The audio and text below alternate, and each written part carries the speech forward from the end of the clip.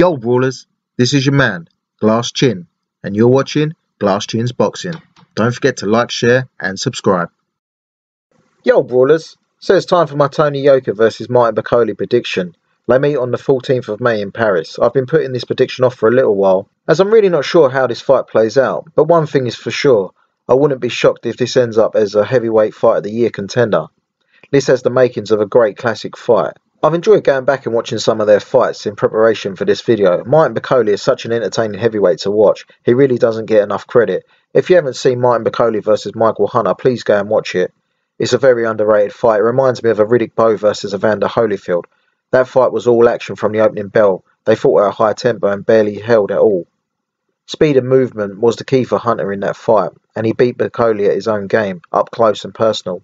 They met in the centre of the ring and traded bombs. Hunter showed an amazing chin in that fight, but probably took a couple of years off of his career, taking them absolute haymakers that Bakole was throwing. Bakole has a great jab, has shown fast hand speed, and he can box at times, putting together great combinations.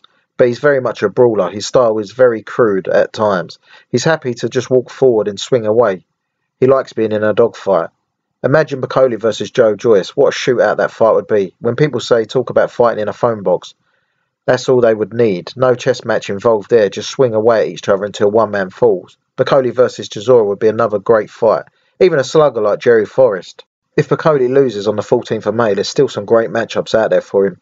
You have to make Tony Yoka the favourite, but Bakole is definitely live in this fight, and the toughest opponent Yoka has faced today. If Yoka isn't the real deal, then he could get found out in this fight. Yoka could go to sleep, make no mistakes about that, brawlers. Bakole is still only 28 years old, and hasn't probably come into his prime yet, but it does feel like he's been around for ages. The 6'6", 260-pound Scotland-based Congolese fighter is now 17-1 with 13 knockouts. His best career wins were against Sergey Kuzmin and Marius Wack, stopping the granite-chinned Wack in the 8th round after 13 unanswered punches.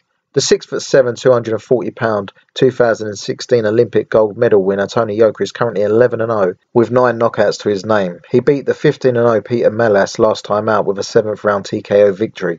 Yoka's record is stacked for talent, with wins over Christian Hammer, Johan Duapas, Michael Wallish, Alexander Demetrenko, Jonathan Rice, Dave Allen and Travis Clark. All great wins for a fighter who is only 11-0 in his pro career. Now don't get me wrong, brawlers, none of them fighters were top level and most weren't in their primes, but for a prospect moving up, what great learning fights Yoka has had along the way. The only negatives I have of Yoka, he has been a pro for 5 years now, and has only had 11 fights. By contrast, the 2012 Olympic gold medal winner Anthony Joshua was 22-0 at this stage and had 7 world title fights to his name. Yoka still does have time on his side. He is only 30 years old now, still younger than British Olympians Joe Joyce and Fraser Clark were when they turned over to the pro game. I like Yoka's style. He is very precise and measured in everything he does. He sets traps very well and he finds the gaps in his opponent's defence, both to the body and the head. He's so agile and graceful while doing it. This is going to be a problem for Bakole, who has a leaky defence at the best of times. Michael Hunter, although not a huge puncher, had no trouble in finding a target against Bakole, gradually breaking him down round after round. Problems for Yoka in this fight are that Bakole is a very big guy who hits very hard. Bakole, even for his size, has stamina to keep a high tempo and punching volume even into the later rounds. Yoka's chin is an unknown entity. His fights have always been very one-sided, barely losing a round. It'll be interesting to see how he responds if Bakole turns this into a dogfight. Yoka is a ring general and controls fights on the front foot. He doesn't waste anything. If Yoka keeps to his boxing and isn't drawn in to Bakole's style of fighting, this could be a very easy night for Yoka. Bakole has fast hands. He at times throws pitter-pitter tap-tap shots before whipping in a big punch, which can catch his opponents off guard, but I think Yoka is too clever and too skilled a fighter to fall into them traps. Biggest problem for Bakole is he has slow, plodding footwork. He can struggle with good movers. With Yoka's speed, movement and superior boxing ability, I'll have to pick Yoka to win this one. Yoka can be flat-footed at times, but as I said, he's very measured. He judges the gap very well on the front foot and can counter on the back foot when he needs to. Bakole has a good chin, but his defence is too leaky for an accurate puncher like Yoka. So will Yoka get the stoppage? Well, that all depends on what Yoka turns up. If Yoka fights reserved and is happy to coast to a points win, then it's unlikely he would land a one-punch knockout. But if Yoka comes in full confidence and sets traps that he's known for and takes risks in this fight, then I think there's a good chance that he will break Bakole down and stop him in the second half of the fight. Maybe round 8, maybe 7. It will be a big statement if he does, but I think Yoka is good enough to do it. I really rate Yoka, but how big a favourite do I make him? Well, that's a tough one, Brawlers. It's really hard to say as Yoka hasn't been tested yet. He hasn't put a foot wrong since turning pro. It's all been pretty much one-way traffic. Yoka will have to take some shots in this fight. This is a step up in level, and you can't take a bath without getting wet, as they say.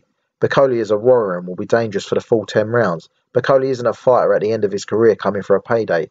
He's coming to win and position himself towards a world title fight. How will Yoka respond if it comes on top and he has to start biting down on his gum shield to get through some hard rounds? We know Bakole is ready for war and has a great chin. So I'd maybe make Yoka a 60-40 favourite, 65-35 at best. I don't want to be too hard on Martin Bakole as he is live in this fight and I wouldn't be shocked if he did win. If Yoka does a number on him, then I am in no doubts that Yoka deserves a place in the top 10 heavyweights. So my final prediction, Yoka to win by late TKO victory. What do you think, Brawlers? Do you agree with me? I'll put a poll up on my community page so you can vote on this fight and who you think wins. You Brawlers still haven't got one wrong yet, so well done to yous. Don't miss this fight, Brawlers. I think it's going to be a great one. I will do a review video afterwards. So as always, Brawlers, don't forget to like, share and subscribe, and I'll see you on the next video.